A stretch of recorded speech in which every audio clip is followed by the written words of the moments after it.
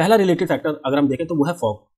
इसकी डेफिनेशन पढ़ लेते हैं। When the air containing a large amount of water vapour condenses near to the earth surface on minute dust particles it is called fog.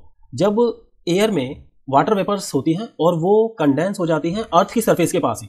हमने अभी पढ़ा था कि ट्रोपोस्फीयर में एक पर्टिकुलर हाइट पर पहुंचकर पानी कंडेंस होता है, लेकिन सर्दियों में टेम्परेचर अर्थ सरफेस के पास ही इतना कम हो जाता है कि वहां पर पानी वेपर से लिक्विड में कन्वर्ट हो जाता है, तो वो हमें फॉग के रूप में नजर आता है।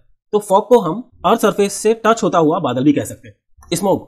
Smoke mixed with fog is called smog. तो जब स्मोक फॉग के साथ मिक्स होता है तो वो स्मोक कहलाता है। हम जानते हैं स्मोक निकलता है गाड़ियों के धुएं से, कारखानों से। कोल को जब हम कारखानों में जलाते हैं और कोल के थ्रू आप जानते हैं बिजली भी बनाई जाती है, तो उस दौरान भी स्मोक निकलता है। ये सारा स्मोक जब सर्दियों में फॉग के साथ मिक्स हो जाता है तो उसे हम स्मोक कहते हैं। ड्यू है basically deposition of moisture as water droplets on the cooler surfaces such as plant leaves, grass and stones. धरती की सतह पर ये सारी चीजें जैसे कि plant leaves, grass and stones ये कंपेरेटिवली ठंडे रहते हैं एटमॉस्फेयर से।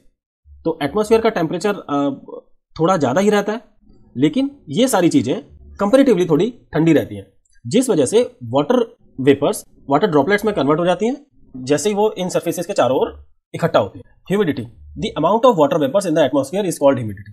तो हम जानते हैं कि ओशियन रीजन्स में काफी ज्यादा ह्यूमिडिटी रहती है। वो इसलिए रहता है क्योंकि ओशियन रीजन में पानी काफी ज्यादा मात्रा में वेपोराइज होता है और वो वेपोराइज वाटर सारा का सारा एयर में ही मिक्स हो जाता है। एयर काफी हद तक वाटर वेपर्स को और वाटर मॉलिक्यूल्स को होल्ड कर सकती है, तो जब तक वो होल्ड करती है तब तक ह्यूमिडिटी बढ़ती जाती है।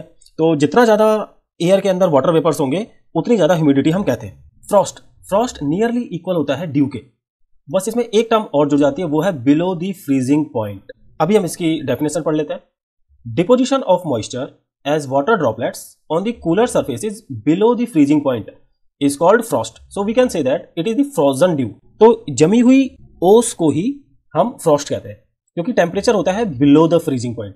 बिलो द फ्रीजिंग पॉइंट मतलब बिलो 0 डिग्री सेल्सियस, क्योंकि 0 डिग्री सेल्सियस से नीचे पानी जम जाता है।